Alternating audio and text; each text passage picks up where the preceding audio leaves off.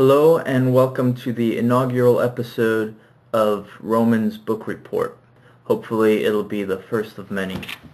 So I want to talk about a book that I just finished reading. This is my heavily tapped copy of The Secret Agent by Joseph Conrad. The reason I want to start with this book harkens all the way back to an episode a few years ago when I was a writing student. And I remember I was at a panel of 3 writers. I was in the audience, and someone else in the audience asked, "Are there any writers who are not leftists, who aren't politically leftists?" And the panel of 3 writers, they all kind of asked each other and talked about it, and none of them could think of any writers who weren't leftists. They asked the audience. Nobody in the audience mentioned anything. Of course, back then I was not as wise and learned as I am today.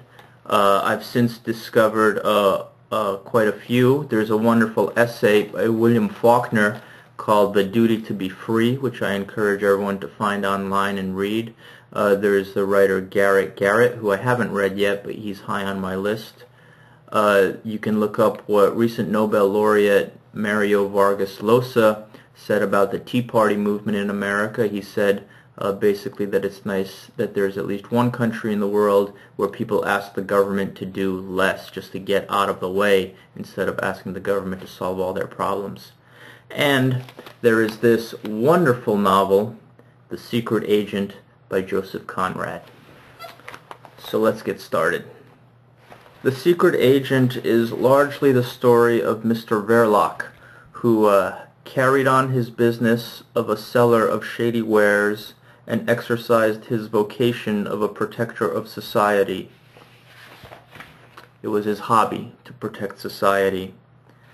And it opens with him going to meet Mr. Vladimir at the embassy, who's going to encourage him that after all these years of paying him, he needs him to start blowing stuff up. It's not enough just being a communist, just thinking communist thoughts. Incidentally, if you read the Wikipedia entry about this book, it says that it's about anarchists, and I don't disagree with that, but they were Marxist anarchists. They were communists. So that's how I'm going to describe it. And the communist propaganda is very evident in this book. There's the idea that communism is the inevitable outcome of capitalism, and one of Ludwig von Mises's many criticisms, one of the many contradictions that he pointed out is, if indeed communism, or socialism rather, communism is like 500 years down the road, utopia, if socialism is the inevitable outcome of capitalism, then capitalists should be praised as its heralds. You know, they're ushering in the new era. And this is evident in Mr. Verlock's observation as he goes to meet Mr. Vladimir. He surveyed through the park railings the evidence of the town's opulence and luxury with an approving eye. All these people had to be protected. Protection is the first necessity of opulence and luxury. They had to be protected, and their horses, carriages, houses, servants had to be protected, and their source of wealth had to be protected in the heart of the city and the heart of the country. The whole social order favorable to their hygienic idleness had to be protected against the shallow enviousness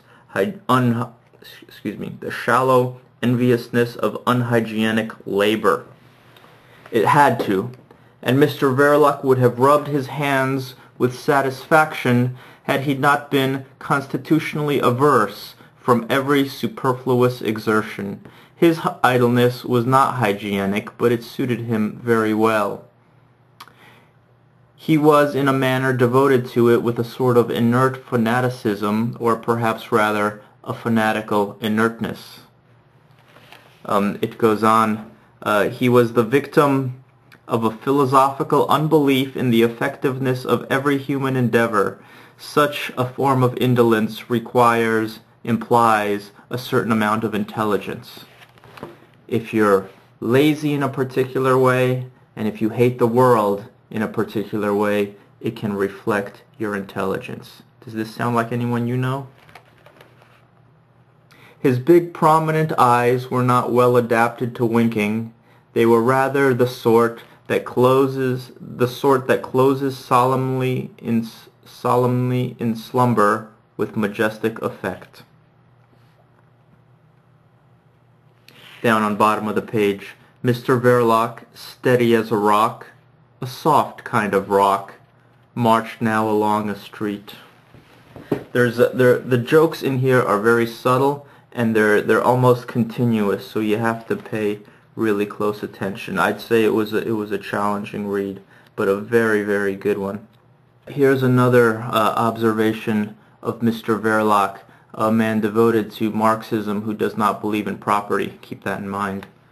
Mr. Verlock loved his wife as a wife should be loved, that is, maritally, with the regard one has for one's chief possession.